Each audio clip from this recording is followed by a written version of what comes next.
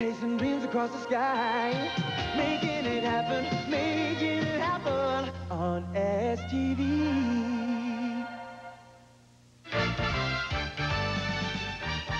STV News with Sandra McCallum. And with sports, Ray Morrison.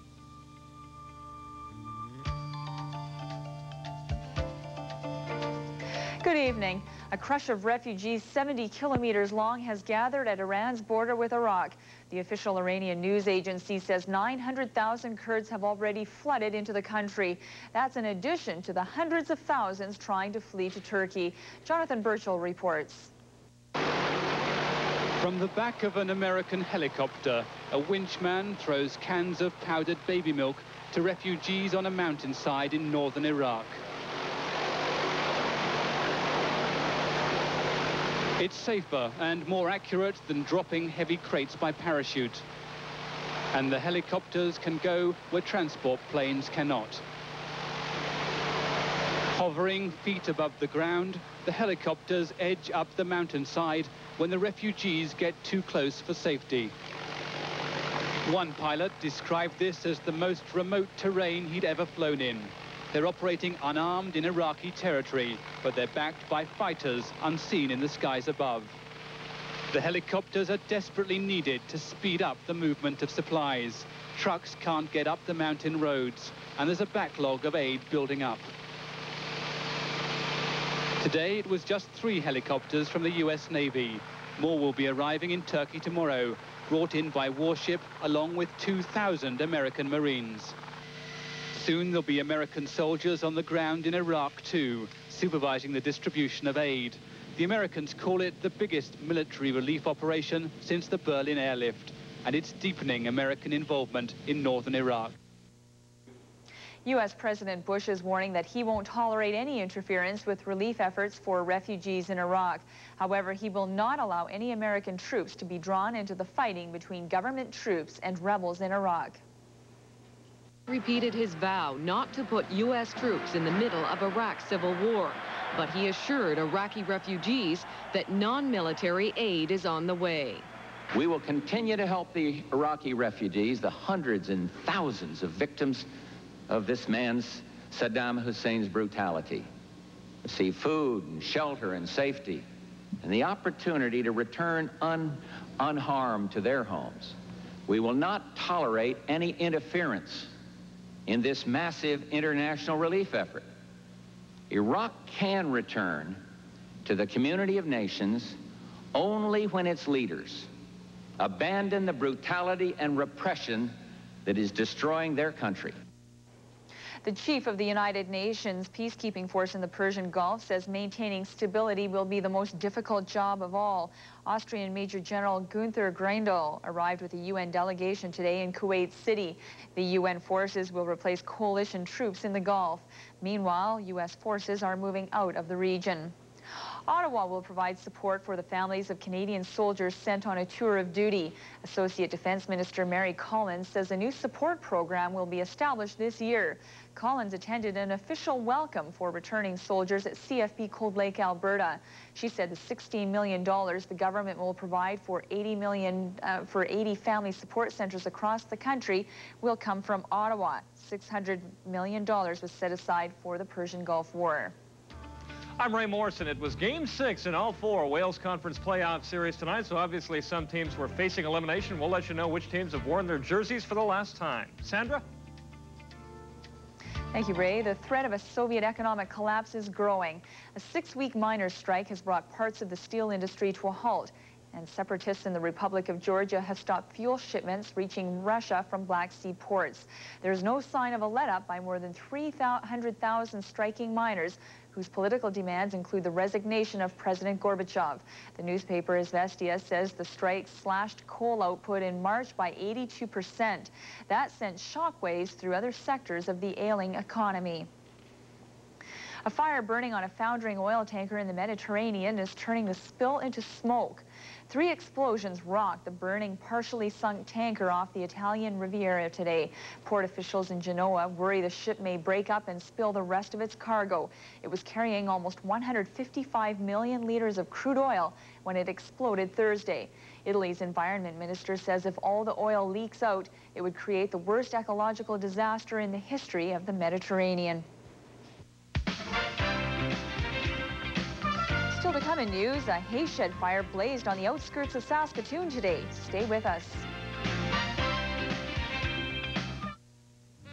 Quality Records presents Today's Country Gold Volume 4, an incredible new album starring Dan Seals, sensational Rodney Crowell, Waylon Jennings, Willie Nelson, George Jones, and Shenandoah. Next to you, next to me. Dolly Parton. Why'd you come in here looking like... Today's Country Gold Volume 4, only from Quality Records, and it's in stores now.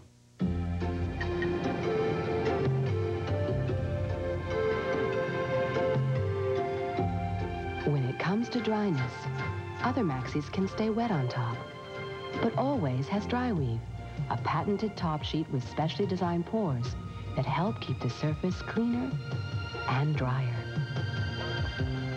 No wonder more women choose Always with Dry Weave. Dry Weave, the cleanest, the driest, the best. Next to this new sock? That's dingy. Introducing ultra small, ultra powerful, ultra Tide with bleach. With other detergents? Forget it. One small scoop of new Ultra Tide with bleach cleans deep down and whitens down to the fiber itself. Whitens better than any leading detergent, and it's safe for colors. Now I look at other people's whites and I think, I could get that whiter. New Ultra Tide with bleach whitens better, whitens down to the fiber. Let's take a look at the future.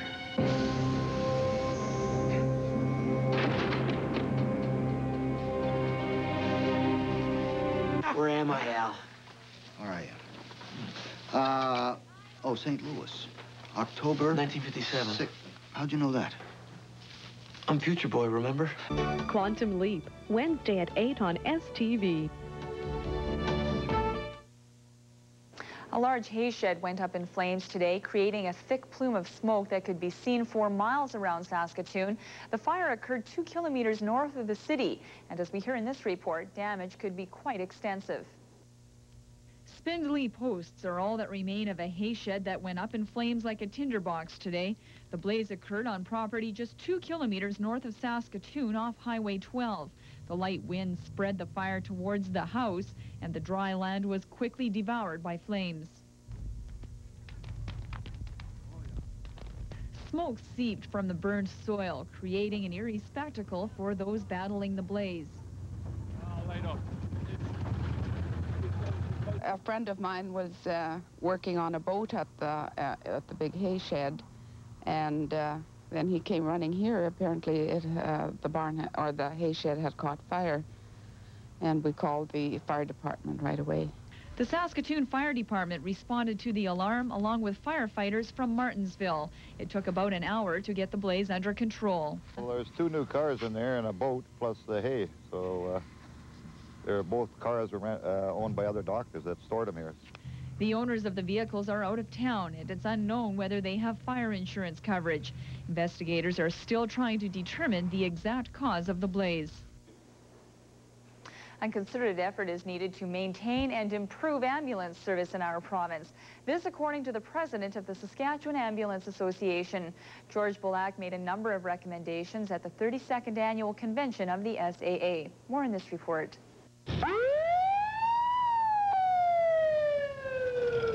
The delivery of ambulance services in Saskatchewan should improve over the next 5 years. Members of the Saskatchewan Ambulance Association have agreed to develop a strategic 5-year plan, which will also call for changes within the organization. We are still a developing industry, and I think maybe we can do more for a little more.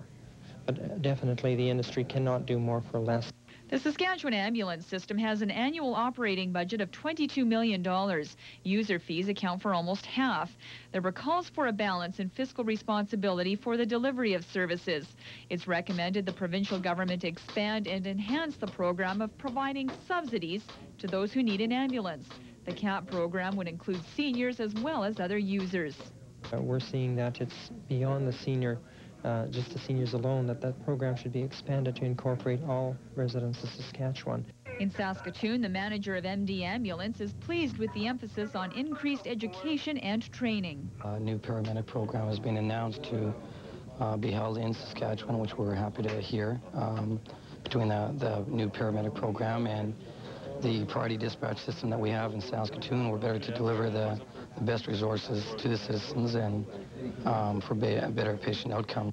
Currently, there appears to be a gap between the Ambulance Act and the Highway Traffic Board Act.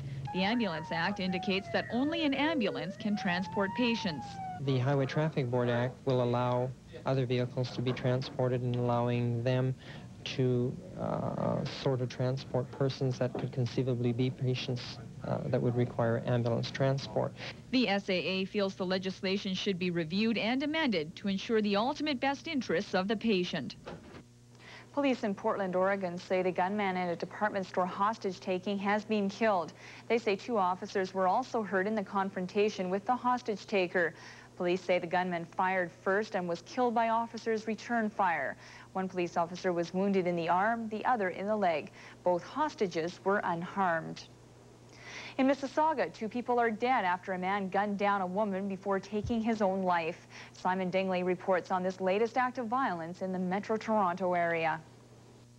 More violence against women, this time in Mississauga. A woman is dead after being shot at least 3 times near a busy Cooksville intersection, the corner of Dundas and Kerwin. No, I couldn't believe my eyes. Like, this is stuff I see in the movies, you know. Rick Juneman works at a nearby gas station. I was pumping the car, and I heard a big blast, and I looked over, and there was a black man standing like this over a woman, and he shot her again. And that's when I ran inside and called 911. You see anything else? Yeah, while I was on the phone with 911, he came back, and he shot her in the head, and then he went back in between the 2 houses. No suspects in custody. At the present time, we're not looking for any. Do you think it was a domestic? I can't say it's a domestic, but it appears that it might be some sort of a relationship between 2 people. The gunman shot the other person and then took his own life? Is that what you're saying? That's apparently what's occurred. Police removed a shotgun that was found beside the dead man's body. This man also witnessed the murder-suicide. And as I was talking to the police, there was a woman screaming on the ground. She was holding, I think she was holding her leg. We looked out, and the man comes out with a long gray coat, walks up to her, and about a foot away from her pulls out a gun, and as she's screaming, he blew her away in the face. Police aren't sure what caused the man to kill the woman, but one thing is certain: another woman has died at the hands of an angry and perhaps uncontrollable man with a gun. Simon Dingley, Global News, Mississauga.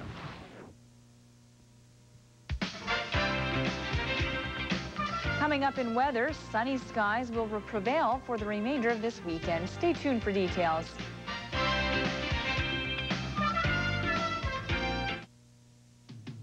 Here are the Daily Deal winning results for Saturday, April 13th, 1991. The 10 of spades, the 6 of hearts, the 7 of clubs, and the ace of diamonds. The Daily Deal. High stakes, licensed to thrill. It's winter. Let the games begin.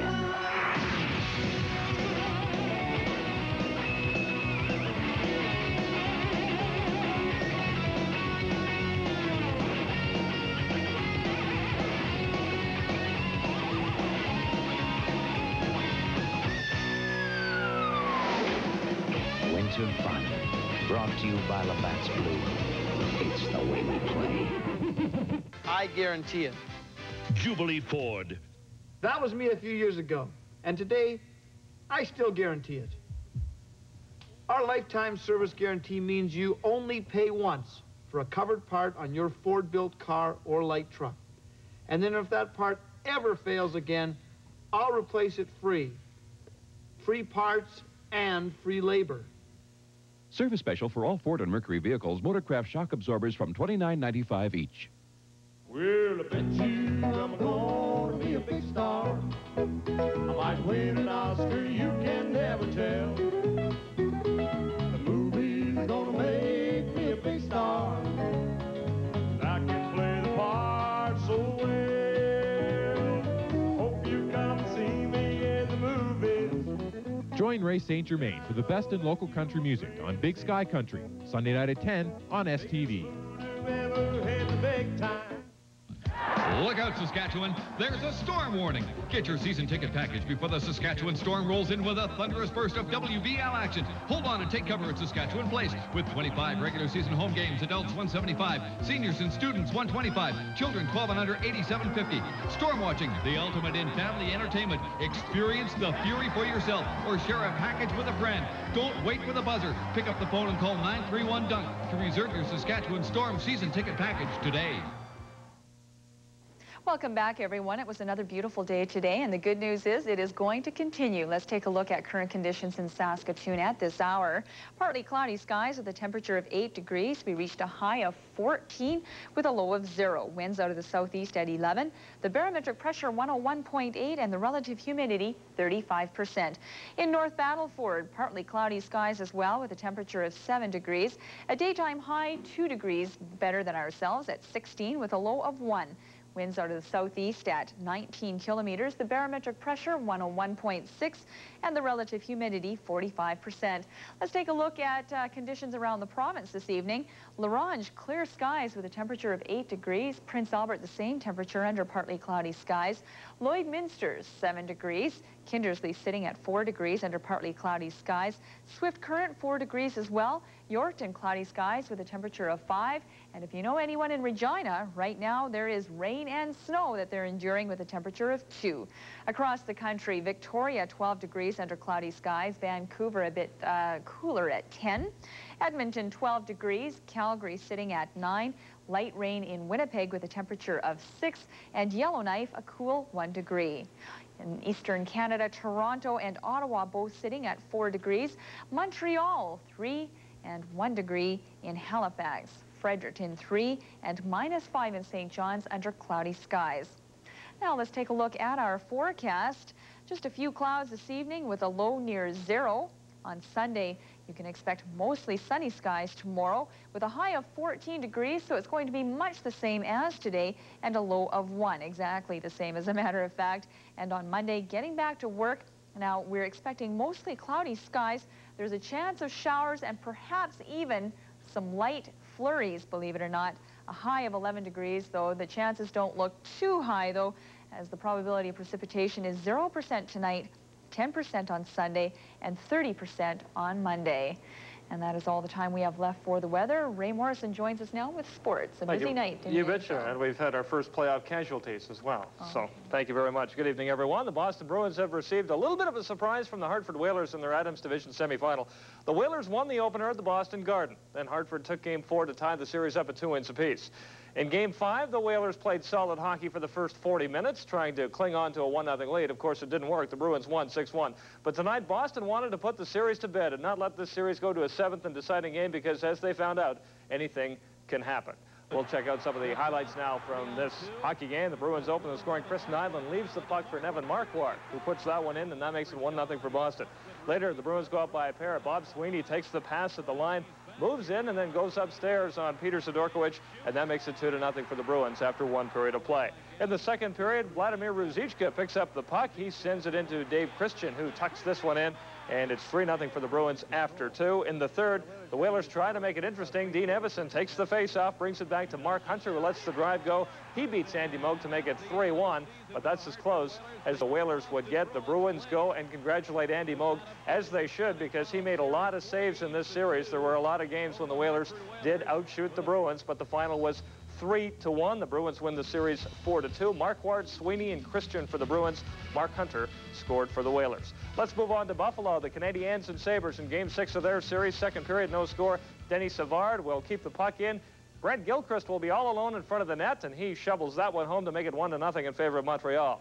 Later, the Canadiens get sloppy in their own zone. Dave Snuggerud stops the puck, and then Rutsu sends it in to Snuggerud, who sends it in, and that makes it 1-1. Later, the Canadiens are shorthanded, but watch Shane Corson. picked the pocket. Suddenly, he finds himself in all alone on the breakaway. Right through the pads, 2-1 in favor of Montreal. Shortly after that, the Sabres take a penalty, and the Habs go up by 3. Schneider to Cassells into Corson for his second. That makes it 3-1 after 2. Early in the third, Denny Savard takes the centering pass. He makes no mistake there to make it 4-1 Montreal. The Canadiens had one more for good measure. Strudlin sets up Richer. 5-1 in favor of Montreal. The final score, the Sabres get one last fight in. Of course, they won't need those jerseys anymore.